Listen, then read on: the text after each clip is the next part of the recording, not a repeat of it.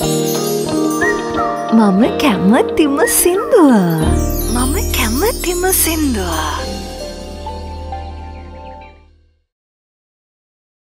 අද අපිට එක්ක මම කැමතිම සින්දුව වැඩසටහනට ඇවිත් ඉන්නේ මේ දෙන්න. මම හිතන්නේ නමක් ගමක් විස්තරයක් මුකුත් කියන්න ඕනේ නැහැ. මේ දෙන්නව දැක්කහම ඔයා TikTok app එක use කරන කෙනෙක් නම්, එතකොට Facebook, Insta මේ දෙක use කරන කෙනෙක් නම් දන්නවා දැකපු ගමන් කවුද මේ කියලා. Nimnas TikTok තමයි අද අපි ගෙන්නගෙන ඉන්නේ. අද අපේ මම කැමතිම සින්දුව වැඩසටහනට. මේ Nimna. ඔයා තමයි Nimna එතකොට. එතකොට ඔයා? ඉසුරු. ඔයගලගේ සම්පූර්ණ නම කියන්නකෝ අපිට. Nimna විජේකුණාර්ත. ඉසුරු උදයංග පතිරණ. දැන් Nimna ඉසුරු කියන්නේ මැරිඩ් කපල් එකක්. එතකොට දැන් ඔය දෙන්න TikTok කරන්න පටන් ගන්න කොච්චර කාලයක් වෙනවද? TikTok ගොඩාක් ලොකුවට කරන්න පටන් අරන් අවුරුද්දක් වගේ කාලයක් අවුරුද්දක් වගේ ඇතුළත 7.1 මිලියන් වෙනකන් ලයික්ස් ගන්න ඔයගලන්ට පුළුවන් වෙලා තිනවා. ෆොලෝවර්ස්ලා දැන් කී දෙනෙක් විතර ඉන්නවද? දැන් 260ක වගේ තියෙනවානේ. දැන් ඔය දෙන්නව මං හිතන්නේ දැන් පාරේ ගියත් සුපර් මාකට් එකට ගියත් මං හිතන්නේ අඳුරන කට්ටියක් ඉන්නවානේ. ඇවිල්ලා සමහර විට සෙල්ෆීස් ගන්නවා ඇති, කතා කරනවා ඇති. ඔයාලා දෙන්න මේ කන්ටෙන්ට් ක්‍රියේටර්ස්ලා විදිහට දැන් ගොඩක් ප්‍රසිද්ධයි සහ ඔය දෙන්නට දැන් වැඩ එනවා.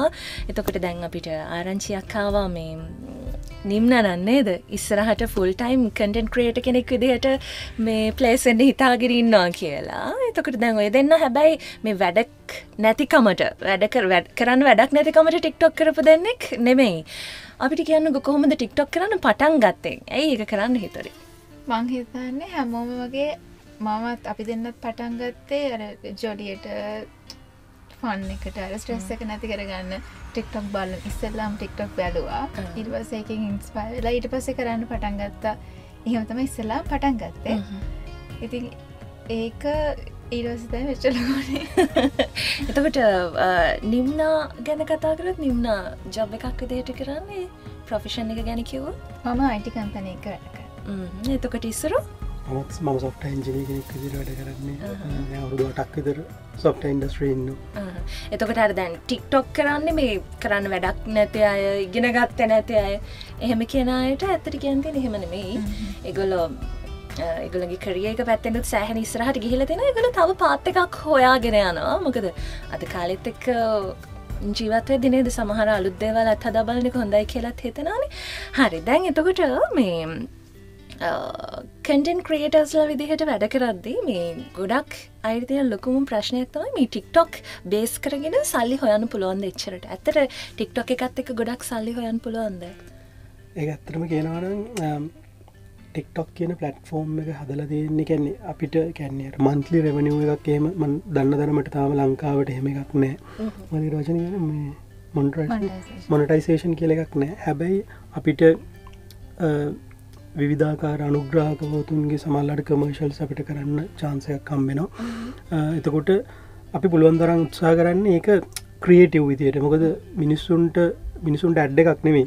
මිනිස්සුන්ට ක්‍රියේටිව් දෙයක් දෙන්න. එතකොට ගොඩක් වෙලාවට අපි දැකලා තියෙන දෙයක් තමයි සමහරවිට අපි කමර්ෂල් එකක් කළත් ඒ කමර්ෂල් එක ඇතුලේ අපි බිල්ඩ් අප් කරන ස්ටෝරි එක, අපි හදන ස්ටෝරියට මිනිස්සු ආදරෙයි.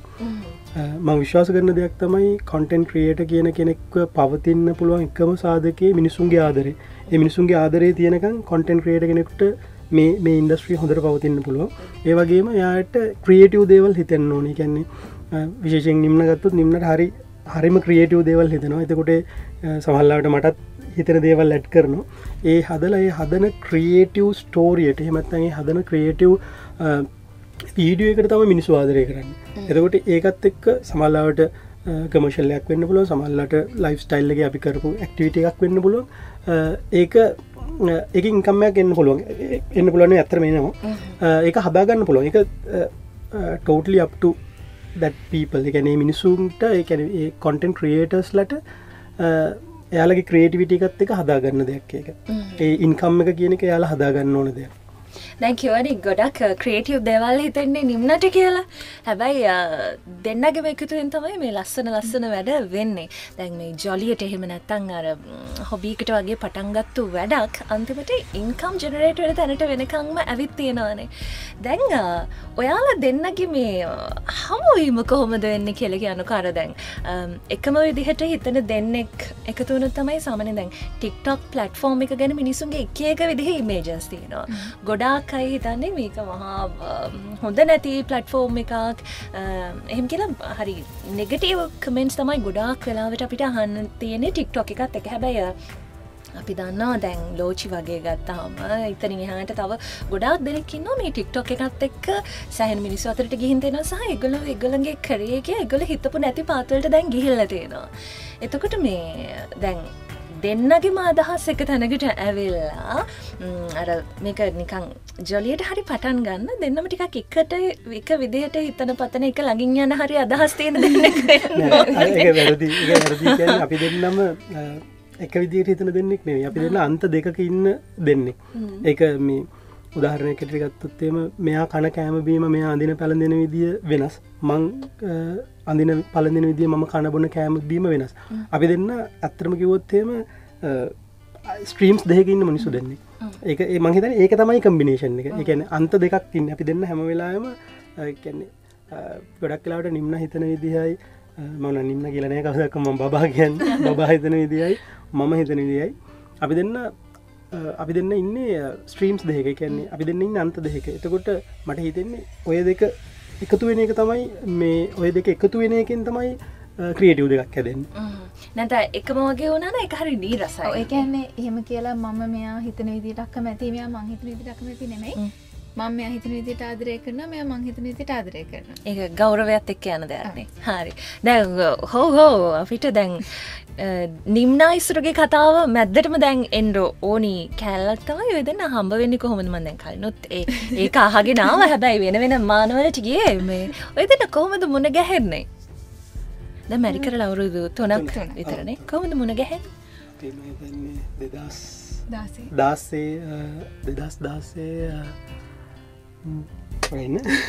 ජූනි 19 තමයි ඉස්සල්ලාම මුණ ගැහෙන්නේ. ඔන්න ආද නැත්නම් වලියකට හොඳ පොටක්. ජූනි 19 මම ඒක කම්පයිල් කරගෙන දෙන්න හරියට. සාමාන්‍ය පිරිමියට මතකීට නාඩුවේනේ. මේ ඒ තමයි අපි ඉස්සල්ලාම හම්බ වෙන්නේ. හැබැයි ඊට හම්බ වෙන්න කලින් මෙයාගේ අක්කගේ යාළුවෙක් මම අපි දෙන්න එකම යුනිවර්සිටි එකේ ඉගෙන ගත්තේ මට ජූනියර් බැච් එක. අක්කා තමයි මම අඳුරන්නේ. අක්කාගේ මාර්ගයෙන් තමයි මෙයාව මම මේ Facebook එකේ අඳුරගන්නේ. ඊට පස්සේ අඳුරගත්තට පස්සේ මෙයාගේ බර්ත්ඩේ එකට මම විශ් කරනවා. ඊට පස්සේ අපි දෙන්න නම්බර්ස් දෙකත් මම හිතන්නේ එක්ස්චේන්ජ් කරගන්න. මම හිතන්නේ සෑහෙන නම්බර්ස් ගොඩක් තිබ්බේ. ඔව් අනේ මේ අපි දැන් අපි අක්කට කෝල් කරලා මට බර්ත්ඩේ එකට විශ් කරන්න අක්කෙන් කෝල් කරලා අහලා මේ නංගි මට නංගි නම්බර් එක දෙන්න විශ් කරන්න කියලා. අපි අක්කේ අයියේ නංගිට සිම් ගොඩාක් තියෙනවා. එහෙම තියෙනවා ඒනට කියන්න පොඩ්ඩක්. ගොඩාක් තියෙනවා මම එයාට කියන්නම් කොහේද. ඉතින් එහෙම තමයි අපි හම්බෙන්නේ. ඊට පස්සේ මම කැමැත්තෙන් හිටියේ. මගේ හිතේ කැමැත්තක් තිබ්බා. ඊට පස්සේ මම කෙලින්ම ගෙදර ගියේ මෙයාලගේ. ඒ කියන්නේ නිම්නා ඉන්නේ නුවර ගියා ඔය. ඔව් මම කුරුණෑගල වුණාට මම කොළඹ වර්ක් කරන්නේ. ඒකට මම එතකොටත් සොෆ්ට්වෙයාර් කම්පැනි එකක වැඩ කරනවා. ඒක අතර මෙයාගේ දැන් කම්පැනි එකේ තමයි මම එතකොට වැඩ කරන්නේ. එතකොට ඒකේ ඉන්න වැඩ කරන ගමන් මම වීකෙන්ඩ් එක හරි පොය දවසක හරියට පොසොන් පොය දවසේ මැලෑ ගෙදර යනවා. ගිහිල්ලා අපි මම හිතන්නේ මං ගියේ එකට එකමාරට විතර ගියේ. අපි මං හිතන්නේ මම රැයට කෑමත් කාලා තමයි ආවේ. ඒ වෙනකලත් ආස්කවුට් කරලා නෑ මෙයා. එදා රැය තමයි මම ආස්කවුට් කියන්නේ මම මෙයාට ගිෆ්ට් එකක් විදියට ඉස්සෙල්ලාම දුන්නේ සිම් එකක්. මොකද සෑහෙන සිම් ගොඩක් තියෙනවා. يعني එයාටවත් කන්ෆර්ම් නෑ හරි මොකද්ද සිම් එක කියලා. කියන්නේ අර ඉස්කෝලේ යනවා කාගෙන් හරි අප්පච්චිගෙන් හරි අම්මගෙන් හරි සිම් එකක් ඉල්ලගත්තා. මට ඕනේ උනේ ඉස්සෙල්ලාම මම දුන්නේ සිම් එකක් ගිෆ්ට් එකක් විදියට. මේ මට හොඳට මතකයි එදා අපි මම මෙයාට කතා කරෙත් නෑ. මම මෙයා වැඩි ගණන් ගත්තේ නෑ. ඔව් ගෙදර ආවොත් වැඩි ගණන් ගත්තේ නැහැ. ඉස්සෙල්ලාම ඇහුවේ ඇයි ඔයා මෙච්චර සුදු යට ලෙඩක්ද කියලා. ගණන් ගත්තේ නැහැ. ඒ කියන්නේ ඒක එයා මාව බලන්නාව කියලා මට දැනෙන්න දුන්නේ නැහැ. හැබැයි මෙයා හොරා වගේ ඇවිල්ලා තියෙනවා. ඔව් බලන්නම තමයි මේ මනමාලියව බලන්න ගිහලා තියෙන තනේ.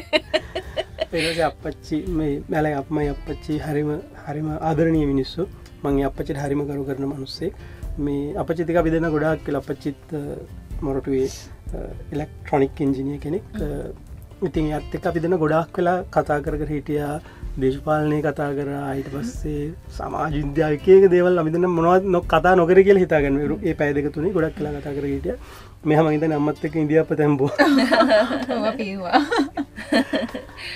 එහෙම තමයි පළවෙනි දවස ඊට පස්සකෝමා රොගලෝ දැන් ඔයා නිම්නගෙන් අහන්නේ නිම්න ඉගෙන ගන්න කාලනේ දිස්කෝල යන කාලේ ඒලවස් කරද්දේ එතකොට හිතුන්නත් එයාගේ දැන් ගෙන ගන්න ළමේ කියයාගේ ගෙනීම් කඩා කප්පල් කරගන ඔය දෙවල් හිතුනද මොකද මහිතනේ ඔයා හල සති දෙකක් වගේ කාලයක් ඇතුළත නිම්න ගෙදරටත් කියනවානේ දව එක ඇතරම මං උත්තරයක් දෙන්න එකට කියන්නේ සමට මමත වැඩිපුර කතාගෙන ඔන්ස නිමනටියක් සයිලන් මනුස්සේ මේ නිම්නගේ කැන නිම්න එතකොට ඒලවස් කරනවා නිම්න කරේ ලැංවේජස් කරේ අයිට මතන ක්ලාස් කිහිල්ල වත්න ඒලා මේ නිම්න ක්ලාස් කිල්ල වත්න ගැන ගොඩක් මට හොදර මතකයි කැන්නේ සමල්ලාට නිමලා ගෙදරනු විශ්වාස කරන යා ෆස්ටයි මිනිසිට සිලෙක්ට කියලා ඇැයි මම තරයි විශ්වාස කර මේ යුනිසිට සිලෙක්ටන කියලා මේ මමයට ගැන්නේ පාඩන් කරන්න ඕන විදි කීපේ දේවල් කැනෙ විභාග පාස්සෙන් අවශ්‍ය කරන ට්‍රික්ස් මංයාට කියල දෙන්න ඒව ඒ විදිරම කර මේ මට ෆස්ටයිම් මෙයා සිලෙක්ටුනේ කැලනි යුනිසිටියකට ඉට පස්සේ මදන්නේ මේ පස්සේ ස්පෙෂල් මක්කරි කැන බොට්ුවක් කර මක්කර එකක්කාව මේ පේරදින යුනිසිටියකට ගැන්නේ මමතකන එමනි දුන්න ඉට පස්සේ හරිමලකි ලස්සන මේ සිටියකට යන්න නෑ ලස්සන්ටත් එඩිය මට මතක ගෙදර ළඟන ඉන්න ලේසි පස්සේ ඉතින් මෙයා යුනිසිටික සෙලෙක්ටෙද්දී මට හොඳට මතකයි කියන්නේ අපි දෙන්න රිලේෂන්ශිප් එක පටන්ගන්නකට ගොඩක් අය කිවා රයිට් නිම්න ගේ කැරිය එක එතනින් ඉවරයි නිම්න ස්ටඩි කරන එක ඉවර වෙයි ඉක්මට කසාද බඳි හැබයි අපික්මට කසාදත් බැඳ හැබැයි නිම්න යාගේ ගෝල්සලට හරි ඉක්මනට ගේපුලමේ කයා සමන නිම්න වැඩක්කරුත් එක හරි පිළිවලට කරනවා එයාට ඇම්වෙලෑම් ගෝල්ල එකක් තියෙනවා ඒ ගෝල්ල එකටය හරිම ඉක්මනට කාටත් තේරෙන් නැති විදිහට යන ඇචිව් කරන කෙනෙ එක එයාගේ සමල්ලාවට අපචිටියක් සයිලන් මනුසෙක් අම්මටිකක් දන්නවන අපි හැමෝගේ මම්ම ලයින්න අප අම්මත්තේ වගේ නිම්හල අම්මත්තේ වගේ ඉතින් එයත් හිතන්න අනේ මටත් පුදුමයි පුති මෙයා යුනිසිටි සිලෙක්ටන කිවවා හැබයි ම විශවාස කර මෙයා යුනිසිටි සිලෙක්ට මයිද ඊට අඩා දෙයක් අහන්න ඕනෑ අද ගෙදරගම මොනහරි අරන්දන්න මෙ උගන්න දාව මේටික කියන්න මේ එතකොට දැන් ඉස්සර ඔයාගෙන් යාළුවෙන් නැහුවට පස්සේ එක කොයි විදිහටද බාරගත නිම්නගේ හිතත් මොනමහරි අදහසක් තිබ්බ නැත්තං කැමැත්තක් ඇති වෙන්න මංකේ මේ හරි ආඩම්බරකම හිට ඉස්සල්ලාම දවස කතා කරේ නැකෙන මංගේ ආඩම්බරකට කැමතේ පෙන්නුවන හෑමාව බලන්න ආය කෙ ඉතින් මටත් පුදුමයි මෙයාමට සිම්මක දීල පස්සේ කතා කරන්න කිව මටත් පුදුමයි කෝල්ල ගත්තර පස එදාම රෑතය මගින් යාලුව නැව කැමැත්තක් නොතිබුණනෙමේ කැමැත්තක් තිබ්බා ඊට පස්සේ අර ලොක් ගොඩාක් ආදරය ඇතිවුණේ කතා බහ කරාට පස්සේ මුලින්ම ඇහුවත් විලි මැරිමි හැබැ මෙයාව දැක්ක ගමන් අර ලව්වැට් ෆස්සයිට් ලව් අර ඒක ගැන මට තේරෙන එක්ස්පලේන් කරන්න කොහොමද කියලා අර මෙයාව දැක්ක ගමන් අර මෙයා තමයි මගේ ඉගැන ඇරර එහම පිරි එක දැක්ක ගම පොඩි කම්ෆට් ගතයක් දැනෙනවා ට්‍රක්ෂන් එක ගැන වෙන කෙනෙක්ට දැන නැති විදිහ ට්‍රක්ෂන් එකක් දෙන්න දැක්කගම හැබැ ආදරයක් එහෙමර ලොකු මේ ආදරයක් ඇතුනේ කතා කරට පස්සේ දෙන්නගම ෆස්ලාව එකද මගේ ලිස්ටකත් හැබැයි නිම්නාව දැක්කාම හිතනද එයා තමයි කෙනා කියලා මටරියල් කෙනෙ හිතන ගැන්නේ මම මගේ නිම්නත් එක් රිලේෂන්ශිප් පටන්ගද මටවරුතු විසි ගානක එතකොට මමටියක් තලත් ඇනි ම තැල්ල පොඩි වෙලා තෙල්ල පොඩි වෙලා මට ජීවිත අත්දැකීම් ගොඩක් තිබ්බ එතකොට අපි බලන දේවල් ටිකක් තියෙන අපි ඇැන අපි අර ද නිම්නගේ වයිසදි සමල්ලාට වෙලාද අපි කෙනෙක් ආදරය කරන්න කොල්ලෙක් කෙට සිලෙක් කරත් ඊටිය අපිට බොලඳයි නමුත් එතන්ද අපි බොලඳන අපි හැම පැත්තම හිතනවා ති එකම ෆස්ටයිම් ගෙදරගේ ගෙදර හිල්ල කතා කරලා එකන්නේ අපි පඳිනවයි කියලා කියන්නේ අපි රිලේෂන්ෂිප් එක බොන්ඩ් එකක් හදාගන්නේ ෆැමිලි එකක් එක්ක. ඉතින් ඒ ෆැමිලි එක මට අවශ්‍ය කරන වයිෆ් මැටීරියල් එක සහ මට අවශ්‍ය කරන ෆැමිලි එක මට මගේ ලයිෆ් එකට සපෝට් කරන්න අවශ්‍ය කරන දේ මට හම්බුණා. දෙන්නගේ ඒජ් ගැප් එක කොච්චරද? අවුරුදු 9ක්. අවුරුදු 9ක්. හොඳ කාලයක් නේ. ඔව් ඒක මම හිතන්නේ හොඳයි කියලා. මොකද මේ නිම්නගේ අප්පච්චිගේ අම්මගේ වයස ගැප් එක අවුරුදු 13ක්. එතකොට මම හිතන්නේ ඒක හොඳයි. හරි අන්ඩර්ස්ටෑන්ඩින්. දෙන්නම මේ එකම මට්ටමක වුණා නම් සමහරක් වෙලාවට ගැටන වැඩි වෙන්න පුළුවන් නේ. දෙන්නම එකම විදිහට හිතන පතන ඒ වගේ වුණා නම් එකම වයසක පහ වුණා නම් ඒක අර ඒක සාපේක්ෂයි. ඒක සාපේක්ෂ දෙයක්. මට මම පෞද්ගලික විශ්වාස කරනවා ඒජ් ගැප් එක තියෙන එක හොඳයි කියලා. ඒක කියන්න බෑ අපිට. තව කෙනෙක් කියයි නෑ නෑ අපි දෙන්න සේම් ඒජ්. එහෙම කියලා කියන්න බෑ. හැබැයි ඒක මම හිතන්නේ අපි කෙනෙක්ට ආදරය කරන විදිහට සහ ඒ කෙනාක ප්‍රොටෙක්ට් කරන සහ ඒ කෙනාට අපි රෙස්පෙක්ට් කරන විදිහට තමයි ඒක රඳා පවතින්නේ. එතකොට යාළුවලා කොච්චර කාලෙ ඉන්නවද? මදින කලින් ඔව් අවුරුදු 5ක්. අවුරුදු 5ක්. ඊට පස්සේ දෙන්න කසාද මදිනවා. දැන් සම්පූර්ණ දෙන්නගේ කතාව ගත්තොත් අවුරුදු 8ක වගේ කතාවක්. හරි. දැන් ඔගේ ප්ලස් මයිනස් දැන් අනිවාර්යෙන් තියෙනවානේ දෙන්නගේ ගැලපීම් නොගැලපීම් ඔය කොමත් එක්ක තමයි මේ ගමනේ යන්නේ. එතකොට දැන් ඔය දෙන්න කාලයක් දැන් මෙහෙම එකට ජීවත් වෙනකොට ඉස්සරෝගේ දකින ලස්සනම ගතිගුණය මොකක්ද හිතන විදිහට? ලස්සනම ගතිගුණය. ඉගැන මට එයාගේ හැමදේම ගැන එයාගේ හැමදේ මට ලස්සනයි. ලස්සනම ගතිගුණේ මට දෙන ආදරයි මම බලාගන්න විදිහටයි මට තියෙන ලස්සනම ගතිගුණ. නිම්නගේ?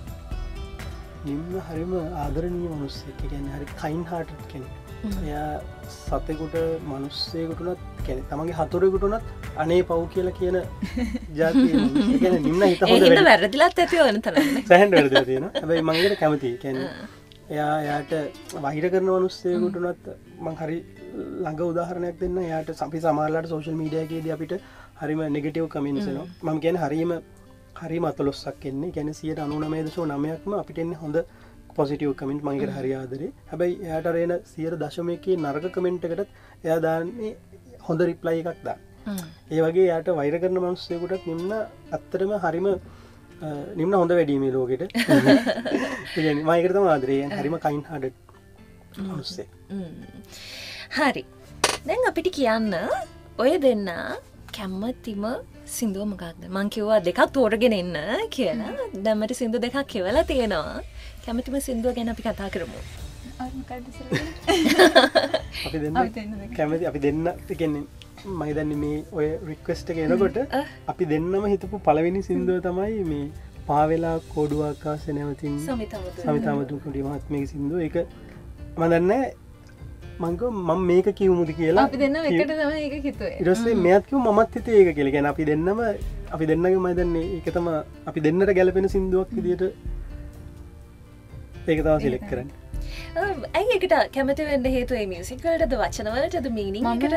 මම ඒකට කැමති මනමාලයි ආදරෙත් නුඹ තරම්.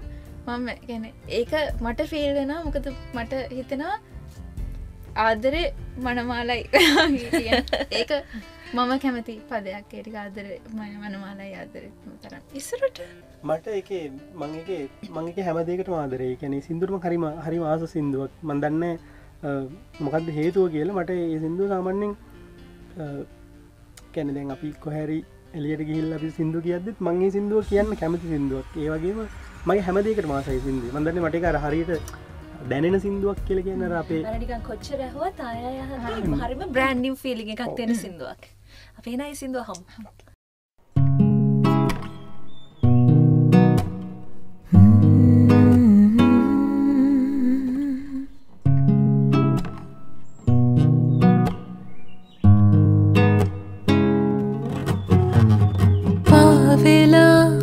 කෝඩු ආකාශය නැවතීමින් ජීවිතේ හීනයක් මම දෝ කියන් හිමි හිමින් නැවතිලා තව හිතොබොතින් ඇත්තමයි නුඹ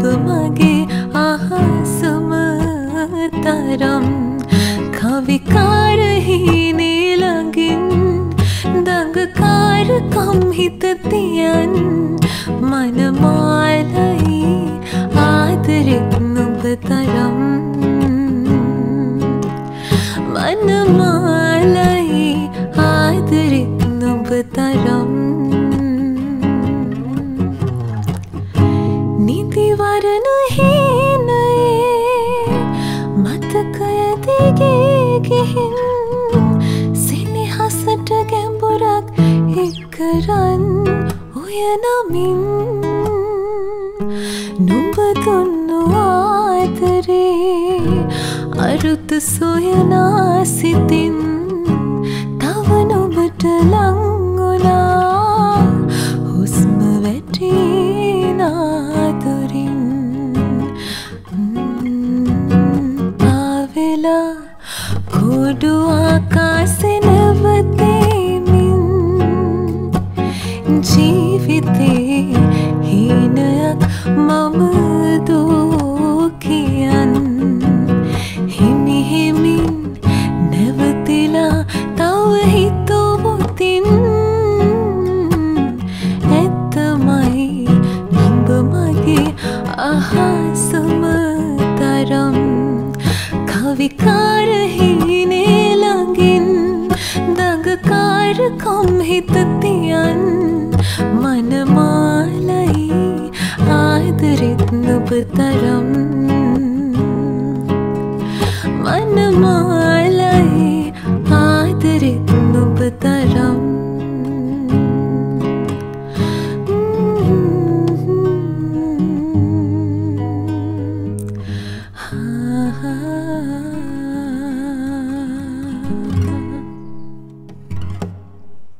රචිතක්ක ලියලා ඊට පස්සේ තිලන රෝහණගේ අයියා මියුසික් කරලා සමිතක්කගේ වොයිස් එකත් එක්ක එක කිව්වහම මාරම ලස්සනයි. thank you ඒ සින්දුව තෝරගත්තට මමත් පෞද්ගලික ආස සින්දුවක් හින්දා.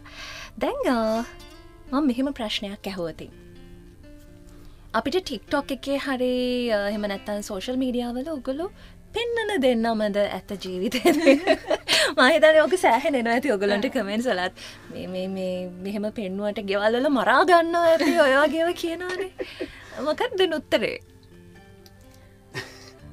ඒ විදිහම තමයි ඒ කියන්නේ දැන් අපි දෙන්නම හම්බුණත් හම්බෙලා කතා කරව පළවෙනි පාර කියන්නේ ඔය දෙන්න ඒ වගේම තමයි ඔව් ඇත්තට මේ වගේම තමයි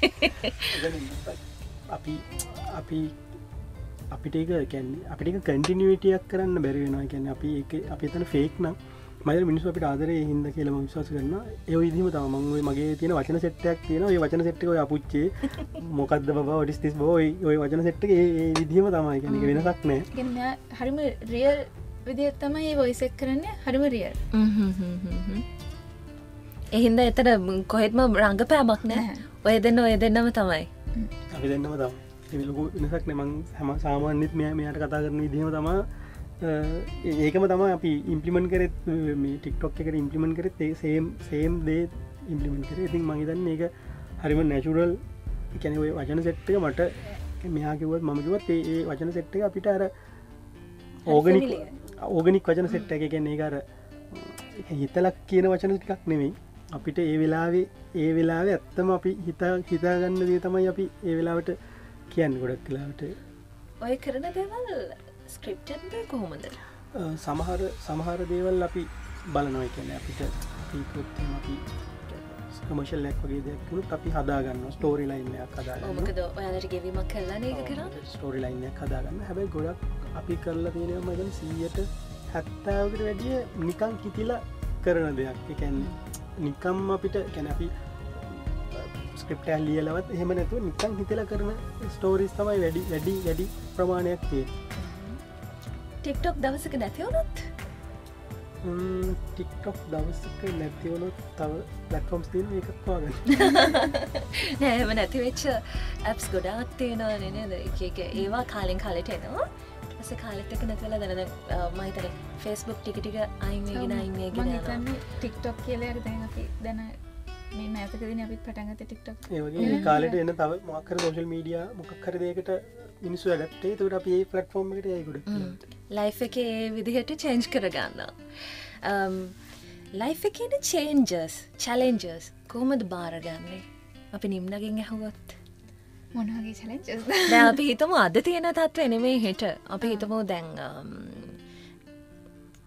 එහෙම වෙන්නේ නෑ එහෙම වෙන්න එපා කර කර ඉන්න ජොබ් එක නැති වුණා කියලා අපි බලාපොරොත්තු නොවෙන දෙයක් ඒ වගේ වෙලාවක නිම්න කොහොම හැසිරෙයිද ජෙනුවෙන්ලි ඇත්තටම මට මොකක් හරි කරදර මොකක් හරි චැලෙන්ජ් මොකක් හරි කරදරයක් වුණොත් මම ඉස්සෙල්ලා මෙයාට දුවගෙන යනවා අඬාගෙන ප්‍රශ්න දානවා උනා සතුටු හිතෙන දෙයක් මොකක් හරි ලොකු දෙයක් මට හම්බුණත් නැති වුණත් ඉස්සෙල්ලාම කරන්නේ මෙයාට කියන එක බැනුම් අහන්න හරි කියනවා එයා කියන එක ඒ කියන්නේ එතන ඉහාට හිතන්නේ නැහැ මොකද මට හිතෙන දෙයක් මට මොකක් හරි කරදරයක් වුණාම මම ගොඩක් පැනික් වෙනවා ඒතර මට ස්ට්‍රේට් හිතන්න බෑ හැබැයි මෙයා හරිම රියල් ඒ කියන්නේ මෙයා හැම වෙලෙම මෙයා ගොඩක් ෆෝවර්ඩ් හිතන කෙනෙක් මෙයා හරිම රියල් ඒ කියන්නේ හරිම ප්‍රැක්ටිකල් විදිහට තමයි හිතන්නේ එතකොට මෙයා මොකක් හරි කිව්වොත් මේ වෙලාවේ මේක කරන්න කියලා මම ඒක ඒ වෙලාවේ කරන්න අකමැති වුණත් ඒක කරාට පස්සේ තේරෙනවා මේක හරිනේ කියප දේ හරි කියන්නේ මම ගොඩක් වෙලාවට අර ඒ වෙලාවේ දැනෙන ඉමෝෂන් එකත් එක්ක ඉන්නේ හැබැයි මෙයා ඒ වෙලාවේ ඔළුවෙන් හිතලා ඒ වෙලාවේ ගන්න පුළුවන් හරිම ස්ට්‍රැටජික් ඩිසිෂන් එක තමයි මට කියන්නේ එතකොට ඇත්තට මේක හරි මෙයාද ගෙදර ඩිසිෂන් මේක මම හැමදේම ගොඩක් කරාට මම ඩිසිෂන්ස් ගන්න ඉමෝෂන් ඕක මම වෙනම කපලා දෙන්නම් ඔයාට ෆෝන් එකේ දාලා මොනා හරි අවුලක් ගිහපගම ඔයාම කියලා තියෙනවනේ කියලා පෙන්නන්න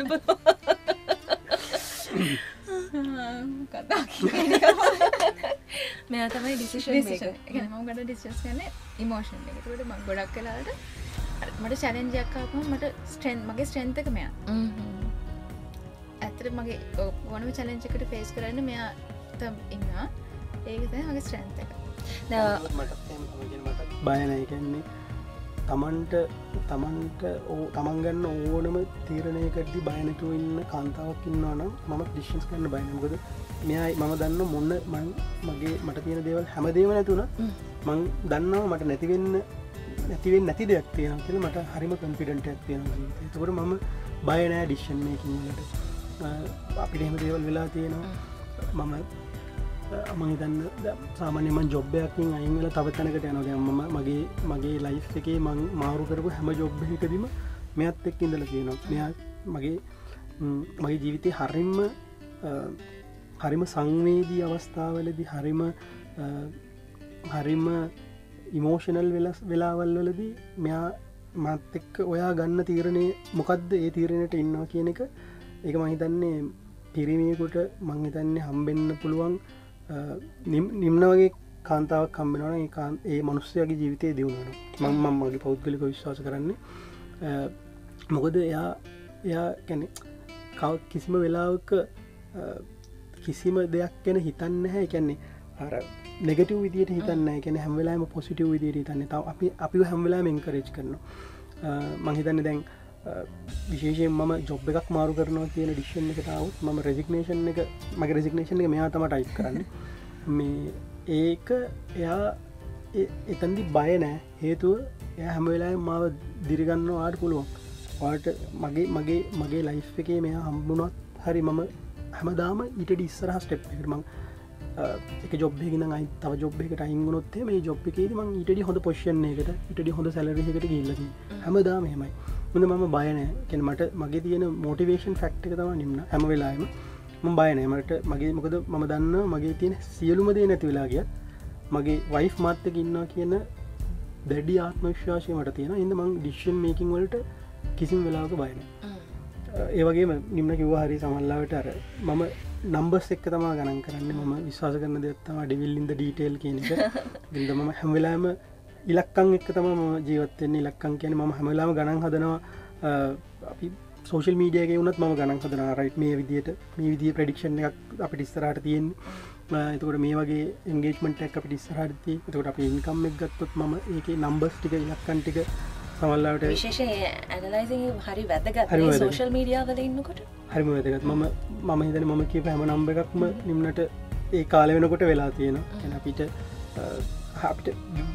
මම කියන්නේ ෆයිනෑන්ෂියලි ගත්තත් අපේ මම නම්බර් එකක් කිව්වොත් ඒ නම්බර එක නිම්නට අදින් විශ්වාස කරනවා. හැබැයි ඒක හරි ගියලා තියෙනවා. ඒක ට්‍රස්ට් එකත් එක්ක ඇති වෙන දෙයක් නේ.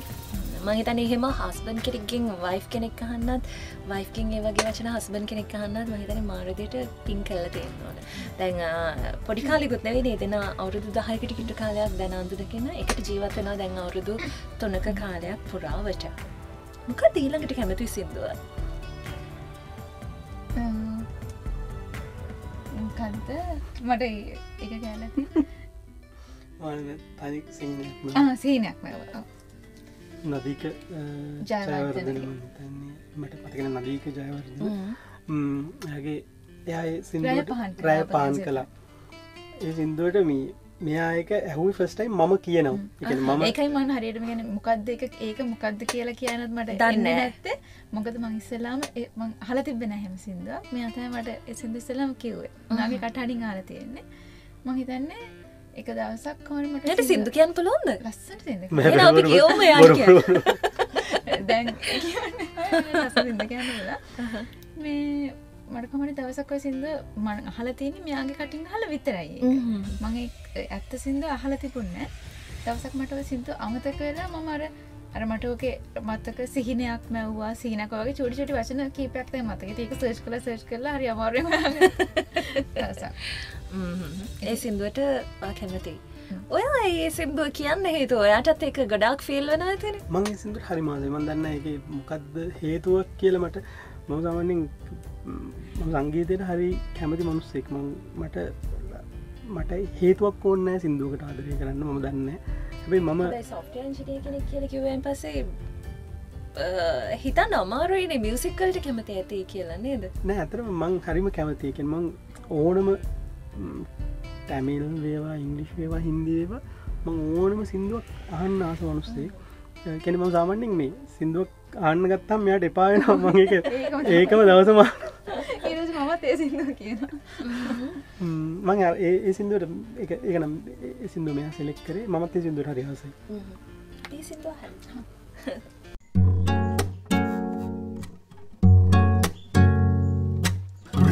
පහන් කළ ඔබ ගැම සිතමින් මාහද උමතුවෙන්